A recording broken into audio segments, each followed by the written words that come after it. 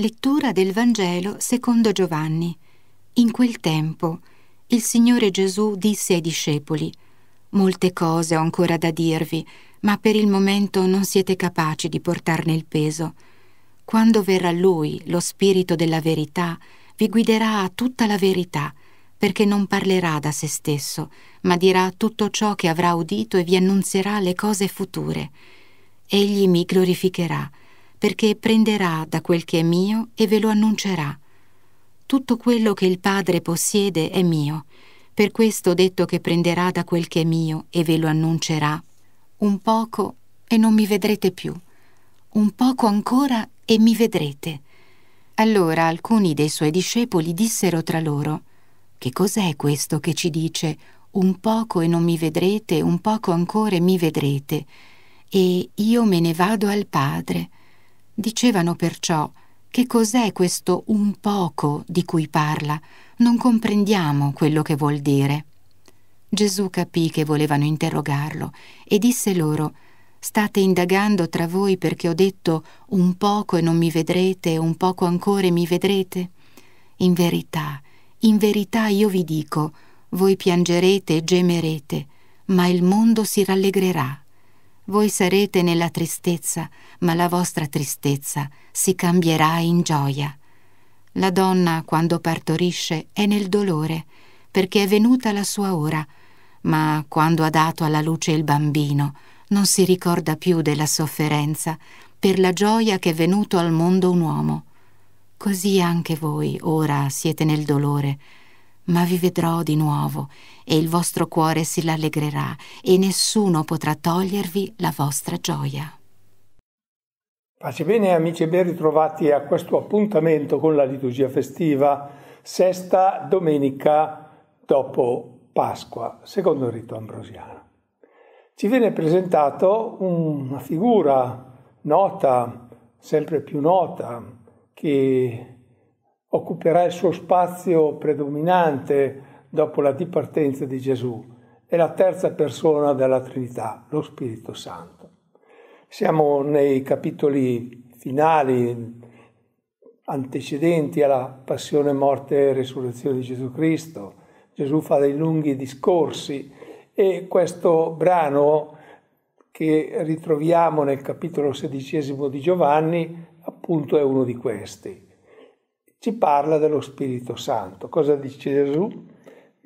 Molte cose ho ancora da dirvi, ma per il momento non siete capaci di portarne il peso. Quando verrà però lo Spirito Santo, Spirito di verità, vi guiderà alla verità tutta intera. Ecco, si appella allo Spirito. E Gesù è consapevole che saranno momenti drammatici, consapevole anche che i suoi non sono pronti ad affrontare umanamente questi momenti della sua cattura, della sua passione, della sua morte, perché non è facile accettare quello che Gesù ha subito, non è stato facile per lui, ma a chi stava attorno, a coloro che avevano abbandonato tutto per seguirlo, diventava terribilmente difficile, incomprensibile.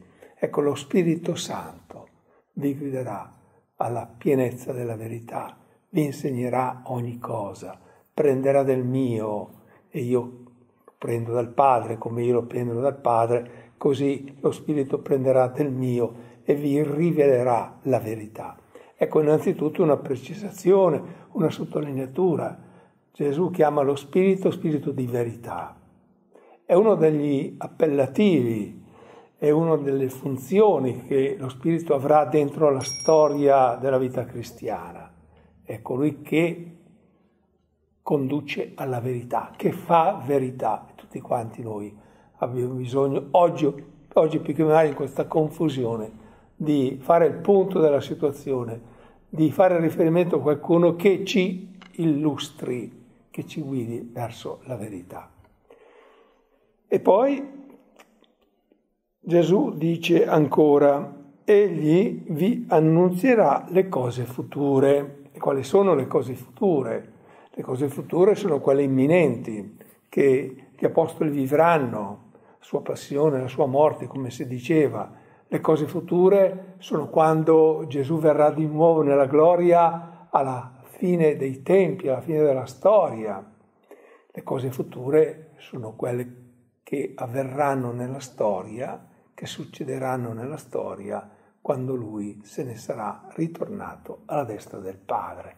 È il travaglio, è il cammino della storia della Chiesa, lunghi tempi, lunghi secoli, che sarà segnato da contraddizioni, da persecuzioni. Come hanno perseguitato me, così perseguiteranno anche voi, dirà Gesù agli apostoli e discepoli.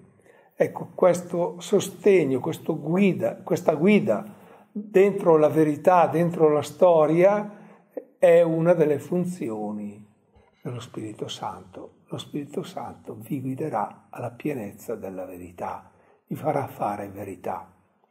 Succederà, c'è l'esempio della mamma che sta partorendo, sta soffrendo mentre partorisce il figlio, no? Però questo parto questa sofferenza è per la vita.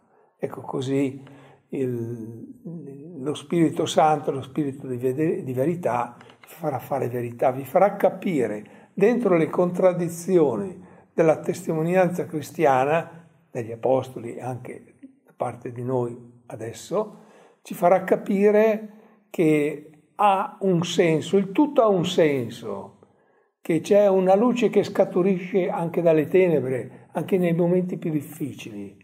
C'è la verità. Ecco, lo Spirito Santo vi guiderà in futuro alla pienezza della verità.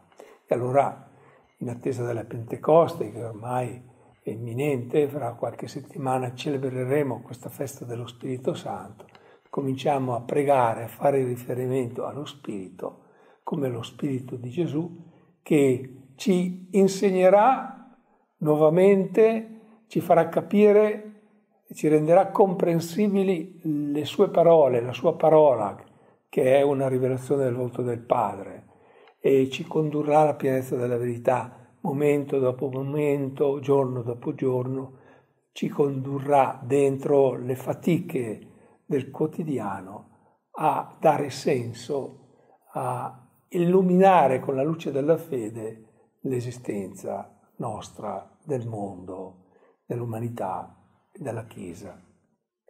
Pace e bene, amici, a risentirci la prossima domenica.